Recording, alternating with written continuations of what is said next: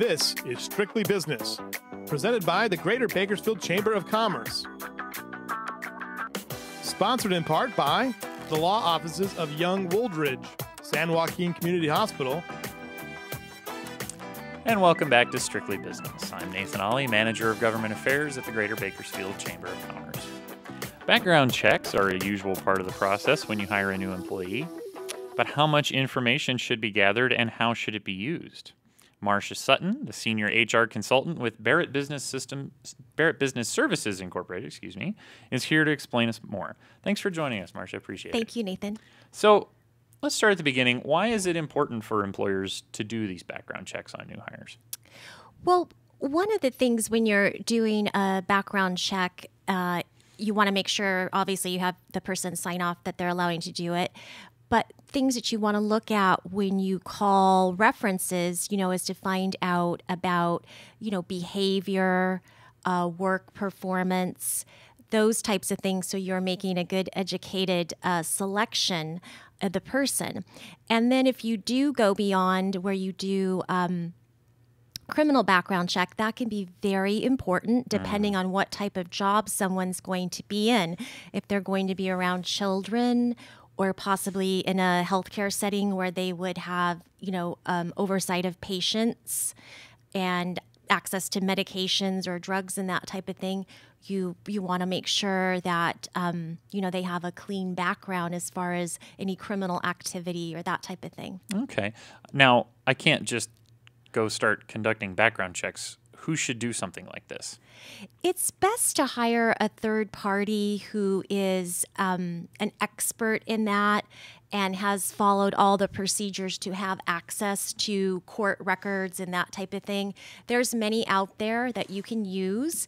And again, you'd want to make sure you have somebody signing off on a release form that they're okay with you doing that background, as well as if they want a copy of that background, they are entitled to have that sent to them as well. So there's many different companies out there that are licensed and have all the proper certifications and that type of thing to be doing background checks for companies. Okay.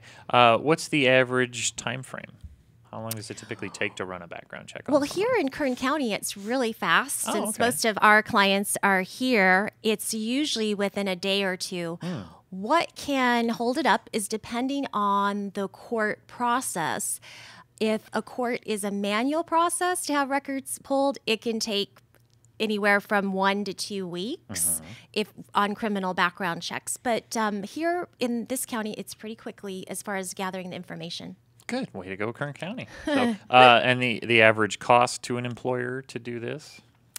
That's going to depend on one thing that'll drive that is how often you're doing background checks and if you enter into a contract with a company that does that. So I just kind of ballpark would say average could be $25 to $50 if you're not doing them that often.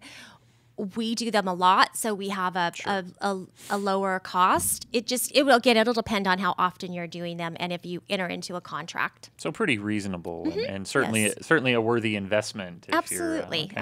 So getting a little more in depth, what kind of information am I looking for? I'm an employer and I'm doing a background check on a potential new hire. What specifically am I looking for? Well, if you're doing the part that I call references, where you call somebody's former supervisors, the things you want to look for there are usually, depending on the requirements of the job, do they have that, skill set? And as far as, punctuality and attendance, depending again on what your setup is, if you need somebody to be in the office for set hours. And also as far as how they, interacted with other people, if they had any areas that you would recommend for improvement, and strengths, that type of thing, as far as a character type reference.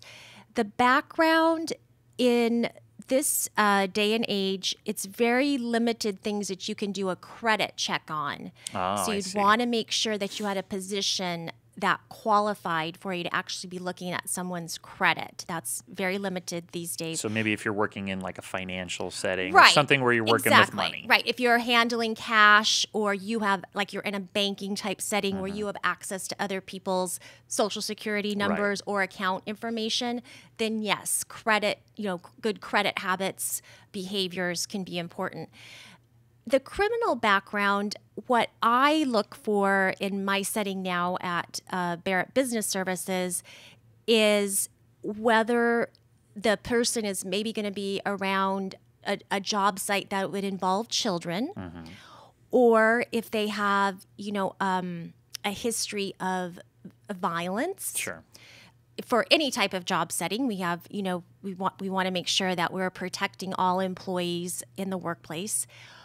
And also, if something comes up in their background that would relate to driving, being sure that they can be covered by the client's automobile policy if they are driving a company vehicle, that type of thing can be really important. In addition to whatever insurances that they would have. Right, Okay. exactly.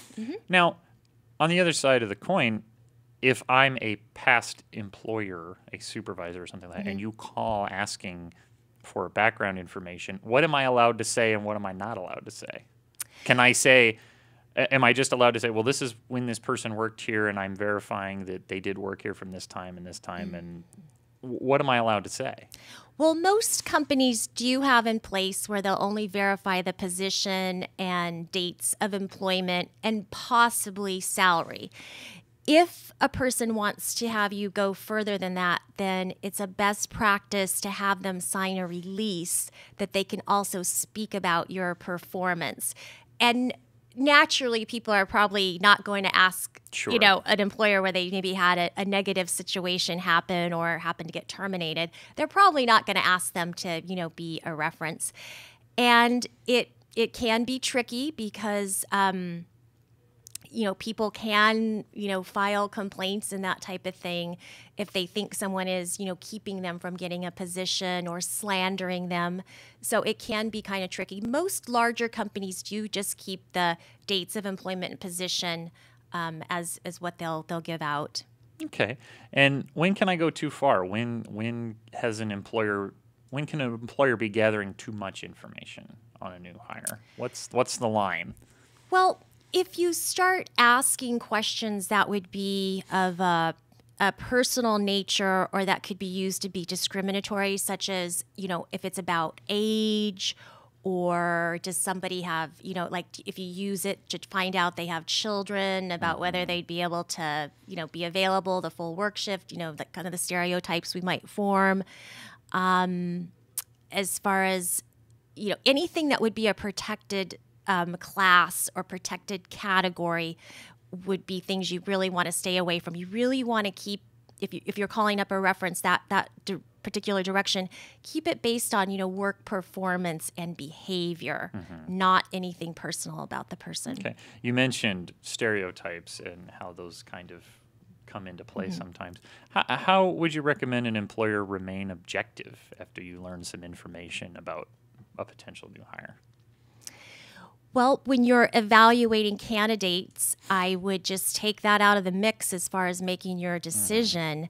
And because you do want to keep it, again, based on, the skill set, experience that somebody has to do.